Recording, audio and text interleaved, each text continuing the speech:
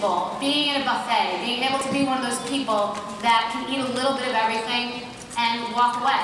You decide. This whole entire concept, this entire book, these rules are a toolbox, and you pull them out whenever you're going to need them. So the taste everything, eat nothing is when you want to have a piece of coconut shrimp on a buffet or a piece of chicken satay that you normally be terrified of. It's the end to being afraid of something fattening. The next one is